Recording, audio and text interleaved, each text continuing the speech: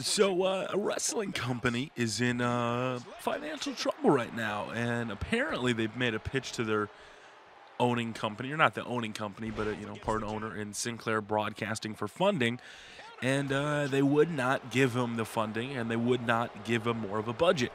We're going to talk about that. Yes, ROH, Ring of Honor, with such superstars as Roddy Strong, who's not even under contract anymore, Mike Bennett, Maria Kanellis, Moose, the Briscoes. I like the Briscoes.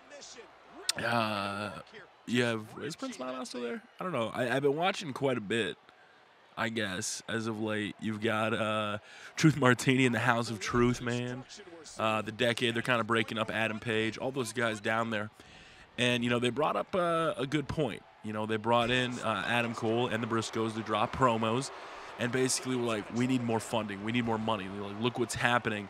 We can be, the #2 company in the United States. And I think this would be somewhat true because, TNA was on Impact Wrestling.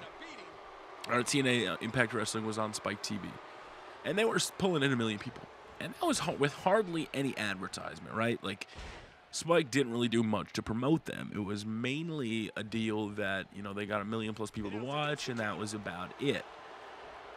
They go to Destination America, and if you guys watch, they started off with 300,000 or so, and they've climbed up to about 500,000 on Destination America, making it the highest watched show on Destination America. Now, before I get too much into that or, read too much into that, one of the things I do want to mention, just like, when I was talking to CM Pulse, is that there are a lot of advertisements for Impact Wrestling. When you watch Destination America, there's commercials at least once an hour.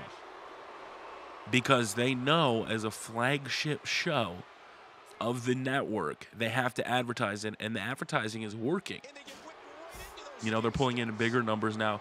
Granted, the age demographic is older, but, they said not to read too much into that because, yes, it's the same thing with SmackDown being on a Friday. It's more about who watches on Fridays, not so much as, the demographic. It's mainly that's who's home on Friday. And their other show, which premiered about 80,000, went up to about 100,000, the TNA Unlocked or whatever that was. So I think ROH is in kind of a weird position because their last pay-per-view did about 8,000 buys, which is, what TNA was pulling in before they stopped, doing so many pay-per-view events.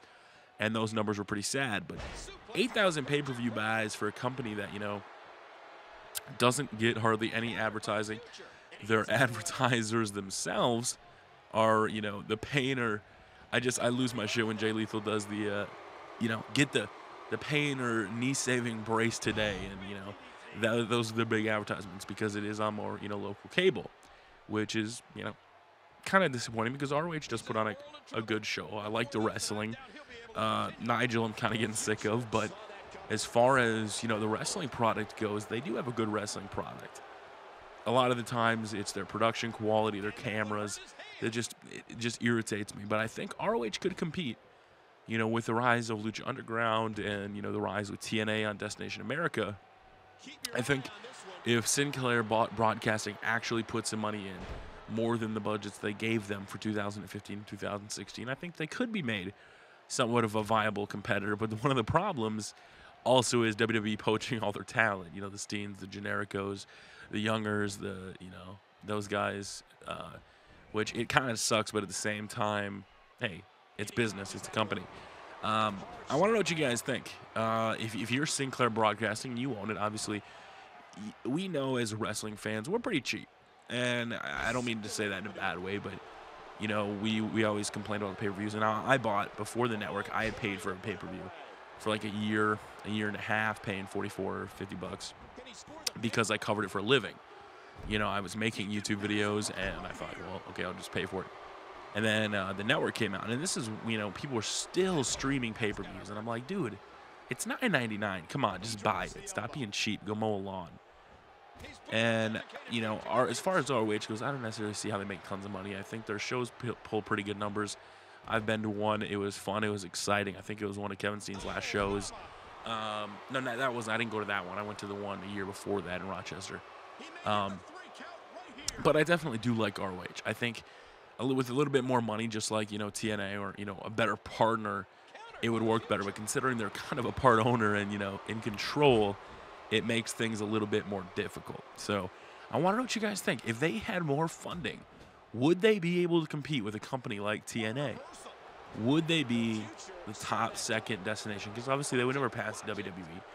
And I don't even think TNA will ever pass WWE. But as far as being the second best company in, the wrestling world, because for a while I was really enjoying their product. Their pay-per-views I thought were better than TNA. And TNA stepped up a little bit. And then ROH just kind of fluttered, with the whole Michael Elgin debacle and where things went. So, I have it on DVR every single week. Some weeks I watch, some weeks I don't. Some weeks I let it stack up for 3. But I want to know you guys' thoughts and opinions on ROH.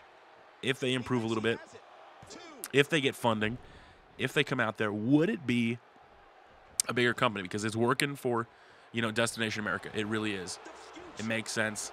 Lock and Key. There it is. Adam Rose. Adam Rose. Did I just call him Adam Rose? Adam Cole. Hits Lock and Key. Excuse me, but no, Roddy Strong kicks out. I mean, when you have guys that you can't keep on, contract because you can't afford them, it's got to suck. Especially with a lot of the great talent they have, because I really like Roddy Strong. Even PWG has a lot of guys debuting at their next show that I've never heard of, or that I've heard of, just I've never seen at PWG because a lot of the indie talents are getting picked up. So I think they're going to need money to compete. They're going to be able to need to pay for some of these guys.